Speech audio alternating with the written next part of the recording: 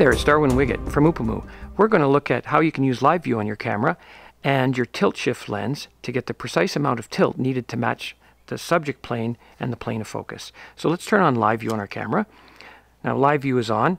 You can figure out how to turn on live view on your own camera if you have it by looking at your instruction manual. The first thing we're going to do is make sure that we have grid lines on our LCD, and we've got grid lines on here, and we're going to focus at the 1/3 point on the grid line. So really just pick a point along here. Often we'll find a point of fairly good contrast. There's some contrast in this little section.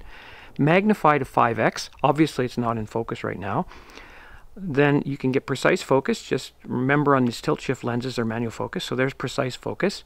Now the key to get the correct amount of tilt to match the subject plane is to go to the background. I always go to the background first, and then I tilt the lens into the subject plane. So I'm tilting the lens down so that you can see it's out of focus there, out of focus there. So right about there looks like good focus.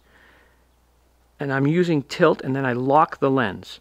Now I'm going to go to the foreground, and in the foreground I'm going to readjust the focus. Just needs a tiny bit of readjustment there, and you can see I've got precise focus on the foreground. So remember, foreground you always focus, background you're going to tilt, or if you want you can say background bend.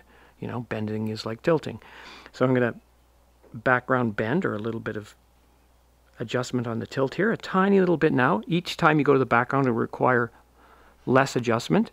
Now to the foreground, and a tiny bit of focus adjustment. We're getting really close now. Back to the background, double check that the tilt's still in, and it looks pretty good. I might just try a little rocker here, but really I think we've got it. Back to the foreground, and that's still in focus, it looks like. And then if you want you can double check in 10x to make sure the background or foreground and the background are precisely in focus, and it looks like we've got everything in. Now the last thing that we can show you here is that is the amount of focus we have at 3.5. This lens is wide open, so we've got everything tack sharp from foreground to background, even at 3.5. Often then I'll just change my lens to f8, not because of depth of field requirements, but simply because I will get the best performance, the best optical performance from this lens at f8. So now I can take the picture, and I've got a winning corrugated steel picture. Fantastic. That's how we use tilt and live view in conjunction to match the plane of focus and the subject plane.